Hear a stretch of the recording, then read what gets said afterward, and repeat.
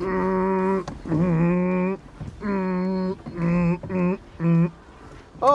I didn't see you there.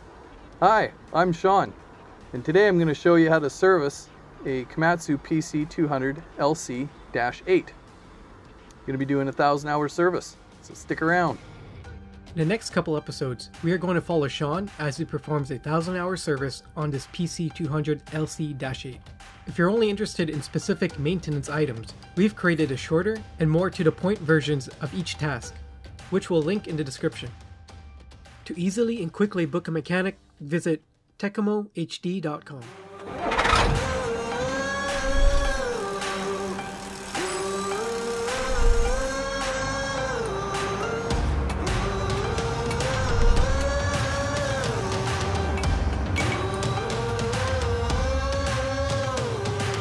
Welcome to Service Call, a mechanic's guide to service, troubleshooting, and repair.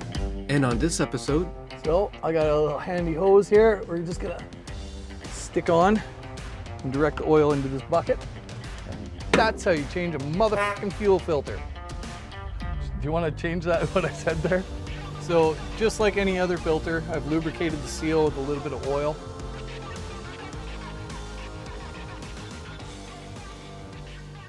So what you're going to see today is we're going to drain and refill the engine oil, change the engine oil filter, change the primary and secondary fuel filters. We're going to change the primary and secondary air filters. We're going to change the hydraulic filters. And we're going to drain and refill the pump drive, swing gearbox, and final drives. And grease the whole machine. And one more thing that we're going to be changing is this is a breather for the hydraulic tank cap. It doesn't come with a beard. This is part of the guaranteed maintenance plan that we have with this client. For more information, visit tecamohd.com. So for information on the filters that are in the filter kit for this particular machine, we'll put a link in the description where you can purchase your filters. Because it is a wonderful sunny day, and I'm hanging out here with my two best buds, I prefer to use PR88 on my hands as opposed to gloves, just for a little bit of dexterity. PR88 protects from the potential hazards of, you know, putting your hands in fuel and oil and other petroleum-based products. Sean has already removed the belly pan on the bottom of the machine. Be careful when you're removing these, as they can be heavy and come crashing down from dirt buildup. All right, to start this off, we're gonna do the swing gearbox, which is located, well, the swing gearbox is located in front of the control valve before the boom from the top. But the drain line runs underneath the control valve, so it's accessible from the rear of the machine here. So it's right here. It's a 22 millimeter or a 7/8 will also work. So I'm just gonna pull that plug, let that drain. I got an extra catch pan here because we got a little bit of a breeze, so it's bound to make a bit of a mess.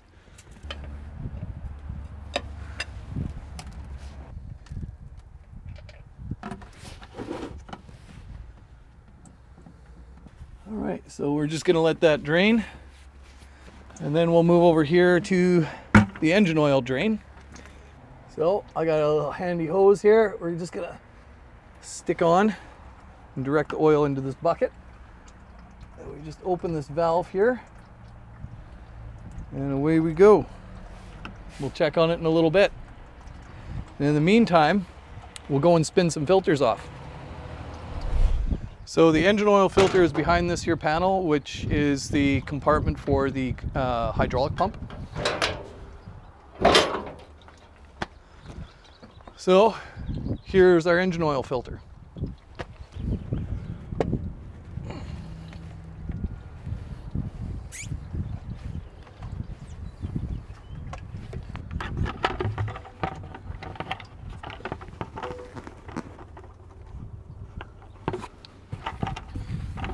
Don't want to make a big mess, so I'm just gonna try and catch this as best I can. There we go, it's got to dribble a little bit. Sorry that I made it you can't see. Why don't I maybe try and stuff one of my pans in there? Maybe that would be a better shot. Okay. And there's our engine oil filter. So I did make a little bit of a mess in there, not much, but I got one of these absorbent pads down inside there to catch it. All right, now that the oil filter is primed, we're gonna put it on right here. So just like any other filter, I've lubricated the seal with a little bit of oil. So as you can see here, you wanna wipe it down clean, lubricate the seal. It's all upside down, but I'm sure you can figure it out. So then here, we're gonna turn it one full turn once it seats, once the seal seats, which it has right there. We're gonna turn it one full turn, if we can. All right, so there we go.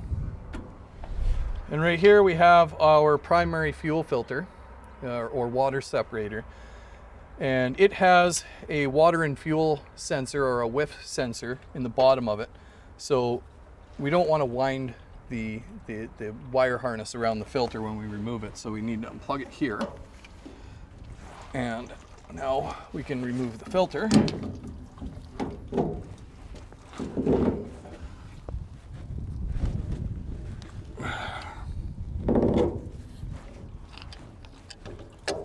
Okay, I got a little tray underneath to catch any fuel that we lose. Yeah, we're losing a little bit. Okay.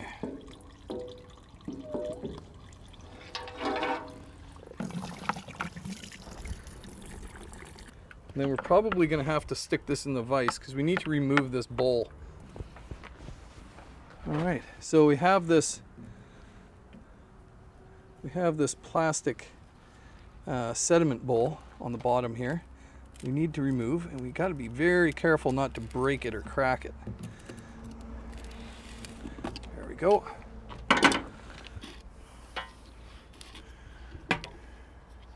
What I've noticed on the new filter is that we do not have provisions to spin on this here sediment bowl. A lot of the time you just transfer from one filter to the next after you clean it, obviously. This one here doesn't have that ability. However, we do need a water and fuel sensor, and there's one right here attached to this housing here. Once we pull this plug here out, we'll be able to insert that water and fuel sensor.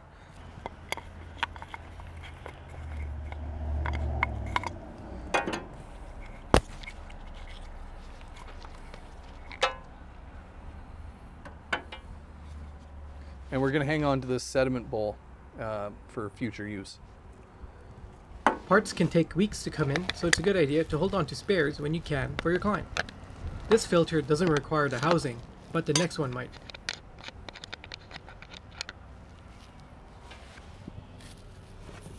Okay, so this filter does come with a new O-ring, and just like any other O-ring, may as well change it. You're there. Don't be lazy. So I just need to go grab a O-ring pick so I can work this one here off. I'll be right back. All right, so we're just going to remove this O-ring off the whiff sensor. Let's give it a little wipe. Here's our new O-ring. Okay, and then I think I'll just go grab a little bit of light oil to lubricate that, and then I'll insert it in the housing.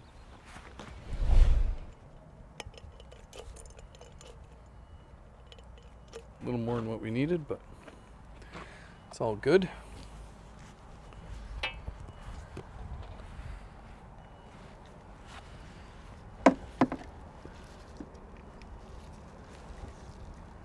Like a glove.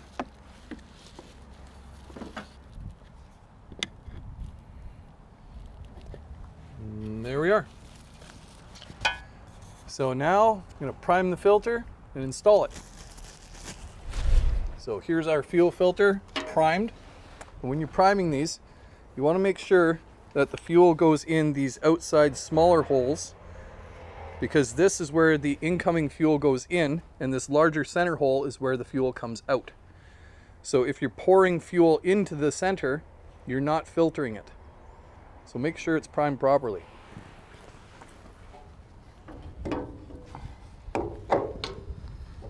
And just like any other filter, we lubricated the seal. In this case, I didn't use light oil. I just used a little bit of fuel from inside the filter and wiped it on the seal. So with our freshly installed water and fuel sensor, we can plug it in. Good to go. And that's how you change a motherfucking fuel filter. Do you want to change that, what I said there? And that's how you change a fuel filter on a PC200LC-8. In the next episode, we'll be checking back on the swing gearbox and engine oil plugs. We'll be going up top to change the secondary fuel filter. Brandon with his hulking muscles must have over-tightened this. Refilling the engine oil, and more. I'm Sean, and I fix shit. And if you want to learn how to fix shit too, like, comment, and subscribe. If you'd like any information in regards to filters that we've used in our videos or lubricants, visit fortishd.com.